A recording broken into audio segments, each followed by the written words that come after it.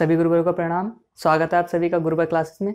और आज हम पढ़ेंगे ऊर्जा संरक्षण, भूमि संरक्षण और भूमंडलीय ताप वृद्धि के बारे में। तो बात करते हैं ऊर्जा संरक्षण से। आपको पता ही है ऊर्जा संरक्षण से क्या तात्पर्य है कि ऊर्जा का संरक्षण करना। तो ऊर्जा की पहले बात करते हैं। ऊर्जा के दो स्रोत माने गए हैं, परंपरागत और गैर परंपरागत। परंपरागत स्रोतों में क्या आते हैं? जो परंपरागत चलते आए हैं, जो स्रोत पुराने हैं, जैसे लकड़ी, उपला, कोयला, पेट्रोलियम पदार्थ आदि। और गैर परंपरागत स्रोत कौन से हैं? जो अभी अभी जुड़े हैं, नए जुड़े हैं, जैसे सौर ऊर्जा, पवन ऊर्जा, भूतापीय ऊर्जा। तो अच्छा, और एक बात और कि ग्रामीण क्षेत्रों में पहले जो है लकड़ी और उपले से ही 70% ऊर्जा की प्राप्ति हो जाती थी। ऊर्जा की जो क्या कहना चाहिए खपत थी ऊर्जा की, वो 70% जो है उन लकड़ी और उपलों से ही हो जाती थी पूरी। अब तो खैर मोदी जी ने जब से योजना चलाई है उज्ज्वला योजना, तो उसके अंतर्गत अब सिलेंडर मिल रहे हैं, तो अब तो खैर इसमें चेंज हो गए होंगे आंकड़े। और भारत में 80% कच्चा तेल का हम आयात करते हैं, मतलब मंगवाते हैं। 20% अपना होता है, 80% हम मंगवाते हैं। अच्छा, भारत में जो ऊर्जा की पूर्ति जो की जाती है, किस तरीके से की जाती है या कहाँ से कितना परसेंटेज मिलता है? तो 33.2% जो ऊर्जा की ज़रूरत है हमारी, वो कोयला पूरी करता है। 1.4% जल विद्युत, 4.2% गैस, 22.4% तेल और 0.8% परमाणु और 0.1% सौर ऊर्जा। तो सबसे ज़्यादा हम कोयले पर निर्भर हैं। कोयला काफ़ी उत्पादन होता है भारत में, काफ़ी मिलता है, काफ़ी खनन होता है। तो 33.2% कोयला, 1.4% जल विद्युत में जो योजनाएं होती हैं, बहुउद्देशीय योजनाएं, इनका वैसे मेन काम तो जल विद्युत तो नहीं होता, जल विद्युत भी होता है इनका काम। उसके साथ साथ इन जो सिंचाई वगैरह की व्यवस्था है या बाढ़ वगैरह को रोकने का ज़्यादा उनका फ़ायदा होता है। 4.2% गैस, 22.4% तेल और 0.8% परमाणु ऊर्जा और 0.1% सौर ऊर्जा। अच्छा, सौर ऊर्जा संरक्षण के बारे में कहा जाता है कि ऊर्जा की बचत ही ऊर्जा का उत्पादन है। कि अगर आप ऊर्जा का मतलब किसी भी चीज़ का अगर आप वेस्टेज करेंगे ना, तो वो कभी पूरी नहीं पड़ने की। तो ऊर्जा की बचत ही ऊर्जा का उत्पादन है। भूमि संरक्षण की बात करते हैं। भूमि संरक्षण की समस्याएं क्या क्या है, मतलब कि भूमि संरक्षण क्यों करना चाहिए, क्या क्या भूमि संरक्षण की समस्याएं आती हैं? वो ये होती हैं कि मृदा अपरदन होता है, बाढ़ में या जल के प्रवाह में मृदा अपरदन होता है, उर्वरता में कमी हो गई है, भूमि की उत्पादन क्षमता में कमी हो गई है। भारत में सबसे अधिक जो है खेती योग्य भूमि है और टोटल 13 करोड़ हेक्टेयर भूमि है भारत के पास। पर जो कृषि योग्य भूमि है वो भारत में सबसे ज़्यादा है, फिर भी हम उत्पादन में पीछे हैं। इसके क्या कारण है ये भी जानने चाहिए, इससे भी काम होना चाहिए। खैर, हम बात करते हैं भूमि संरक्षण की। तो इसकी समस्याएं हैं मरुस्थलीकरण होता जा रहा है, जलमग्नता। कुछ भूमि ऐसी है जो जल में ही मग्न रहती है। बाढ़ के समय में बहुत ज़्यादा प्रभावित हो जाता है, फसल भी बहुत प्रभावित होती है। जो नदी के किनारे गांव या क्या कहना चाहिए खेत वगैरह होते हैं, वो भी जलमग्न हो जाते हैं, तो उसमें बहुत प्रभावित करते हैं ये चीज़ें भी। लवणता, क्षारीयता, मृदा में लवणता ज़्यादा होना या क्षारीयता ज़्यादा होना, रासायनिक उर्वरकों का अधिक प्रयोग जिससे नुकसान होता है, और कीटनाशकों का प्रयोग जिससे मानव स्वास्थ्य को भी नुकसान होता है ज़्यादा मात्रा में यूज करने से, और बंजर भूमि। तो ये हो गई भूमि की समस्याएं। या वनोन्मूलन, अति पशुचारण और खनन के कारण भी भूमि का मतलब अपव्यय होता जा रहा है, नाश होता जा रहा है, नुकसान होता जा रहा है।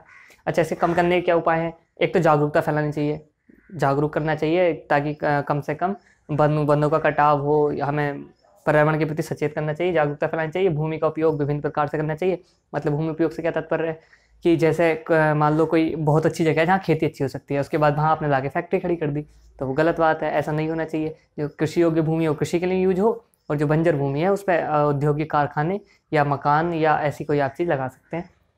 फसलों का हेर फेर करके बोना चाहिए, ताकि जो फसल चक्र चलता रहे, नाइट्रोजन वगैरह की जो पोषक तत्व होते हैं इनकी कमी ना हो, किसी एक चीज़ की कमी ना हो।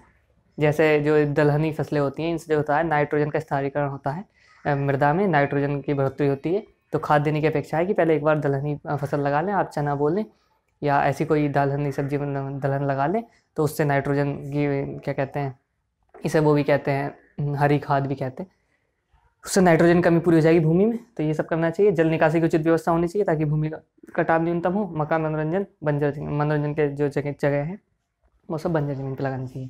तो ये हो गई भूमि संरक्षण, ऊर्जा संरक्षण की बात। ये बहुत ही स्पीड में चल रहा है, हम केवल मेन पॉइंट्स डिस्कस करेंगे, समय भी कम है। भूमंडलीय ताप वृद्धि की बात करते हैं। तो भूमंडलीय ताप वृद्धि से आप समझते ही हैं, मतलब ही समझ गए होंगे शब्द से, कि भूमंडल के ताप में जो वृद्धि हो रही है वही भूमंडलीय ताप वृद्धि या ग्लोबल वार्मिंग। आपने बहुत सुना होगा ग्लोबल वार्मिंग। तो ग्लोबल वार्मिंग है। अच्छा, ग्लोबल वार्मिंग होती कैसे है, पहले उसकी क्रियाविधि समझते हैं कि क्यों होती है, कैसे होती है या क्यों हो रही है। तो जो सूर्य उष्मा प्राप्त होती है, सूर्य से उष्मा प्राप्त होती है, उसका 6% जो होता है वो वायुमंडल में आते ही वायुमंडल से परावर्तित हो जाता है।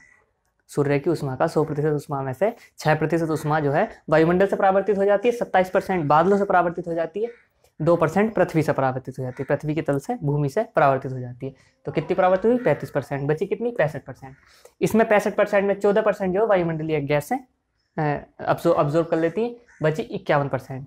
तो जो सूर्य की उष्मा है उसका टोटल 51% ही बच पाता है। उस 51% भी धीरे धीरे अवरक्त विकिरण द्वारा, इंफ्रारेड रेडिएशन द्वारा धीरे धीरे पृथ्वी से निकलता रहता है।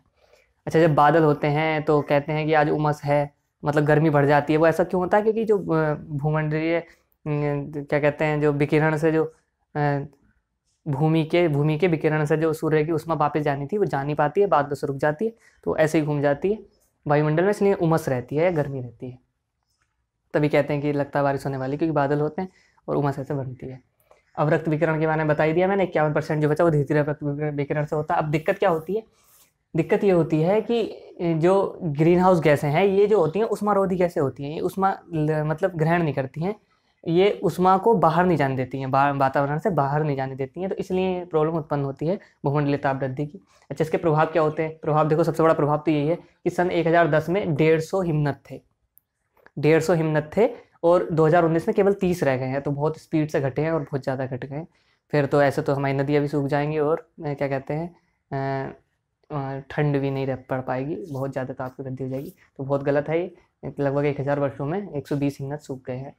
चक्रवात बहुत ज़्यादा आते हैं। ऐसा होता है जब भूमंडलीय ताप वृद्धि, ताप बढ़ता है ना, तो वहाँ की वायु जो है ऊपर उठती है, हल्की होकर ऊपर उठती है, तो उसे पूरा करने के लिए साइडों से वायु आती है। तो चक्रवात जो है उत्पन्न होते हैं भूमंडलीय ताप वृद्धि के कारण, या ग्लोबल वार्मिंग कारण। अच्छा, ग्रीन हाउस गैसों की बातें करते हैं। वे गैसें जो भूमंडलीय ताप वृद्धि में सहायता देती हैं वो है कार्बन डाइऑक्साइड, मीथेन और क्लोरोफ्लोरोकार्बन और नाइट्रस ऑक्साइड। ये जो है ग्रीन हाउस गैसें हैं या उष्मारोधी गैसें हैं।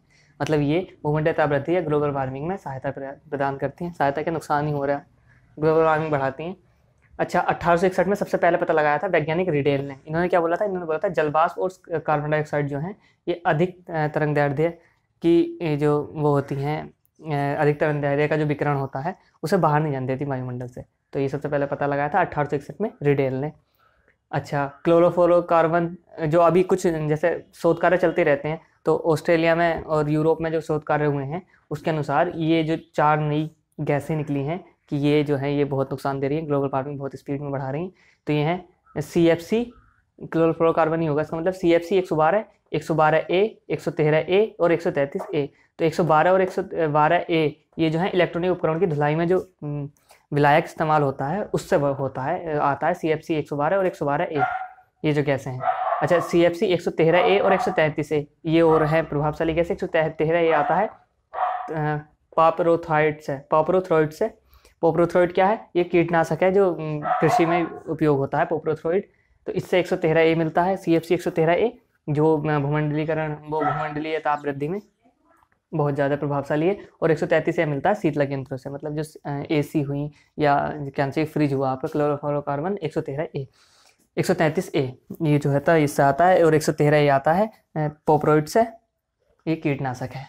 अच्छा, इसके प्रभाव की बात करते हैं। भूमंडलीय ताप वृद्धि का क्या प्रभाव रहा है? तो सबसे पहले जो द्वीप डूबा था वो गंगा ब्रह्मपुत्र का जो डेल्टा है, सुंदरबन का डेल्टा, वहाँ पे एक द्वीप है लोहचारा द्वीप। तो लोहचारा द्वीप जो था पहला द्वीप था जो डूबा था, लोहचारा द्वीप। उसके बाद उसके पास में ही है सुपारी डांगा द्वीप, ये डूबा था उसके बाद। तो द्वीप डूब रहे हैं तो जगह भी कम हो रही है आदमी के रहने के लिए। और कनाडा या अमेरिका ऐसे जो देश हैं, तो वहाँ पे भी जो ठंडे देश हैं वहाँ पे बहुत ज़्यादा गर्मी पड़ने लगी है, गर्मी ताप में वृद्धि हुई है, तो वो भी नुकसानदायक हो रही है। तो ये हमने बात की। अब बात करते हैं मूंगा भित्तियों की। मूंगा भित्तियाँ क्या है? मूंगा भित्तियों कहते हैं जीवन की नर्सरी। इसमें ना 4000 प्रकार की मछलियाँ रहती हैं। तो ये सामरिक महत्व इसका बहुत हो गया कि ये जो तो पर्यटकों को बहुत लुभाती हैं। और एक बात यह है इनका कि ये मत्स्य पालन में भी जब 4000 प्रकार की मछलियाँ होती हैं तो मत्स्य पालन उद्योग भी इससे चलता है। मूंगा भित्ती भारत में पाई जाती हैं, ऑस्ट्रेलिया में पाई जाती हैं, या और भी अनेक देशों में पाई जाती हैं। ये उष्ण क्षेत्र में पाई जाती हैं क्योंकि वहाँ की जलवायु सम होती है। इन्हें जीवन की नर्सरी क्यों कहते हैं? क्योंकि ये कार्बन का अवशोषण करती हैं। ये जो मूंगा भित्तियाँ हैं ये कार्बन का अवशोषण करती हैं, इसलिए इन्हें जीवन की नर्सरी कहते हैं। आ सकता है कि जीवन की नर्सरी से क्या तात्पर्य है, तो मूंगा भित्तियाँ आएगा। या मूंगा भित्तियों का मुख्य कार्य क्या है? कार्बन का अवशोषण करती हैं। तो मतलब समुद्र को क्या कहते हैं, स्वस्थ रखती हैं। अच्छा, बात करते हैं आईपीसीसी की। आईपीसीसी क्या है? International panel for climate change. IPCC international panel for climate change, ये यूएनओ की एक संस्था है जो रिपोर्ट देती है ग्लोबल वार्मिंग के ऊपर। तो इसकी 5वीं रिपोर्ट स्टॉकहोम में आई थी। इन्होंने बोला था कि 1880 के दशक से और अब तक लगभग 0.83% तापमान में वृद्धि हो चुकी है, औसत तापमान में वृद्धि हो चुकी है। अच्छा, कुछ ये जो क्या कहते हैं सम्मेलन कहना चाहिए, या जो ये बैठ के आयोजित हुई थी, ये सम्मेलन आयोजित हुए थे, इनके बारे में चर्चा कर लेते हैं जो किससे संबंधित है?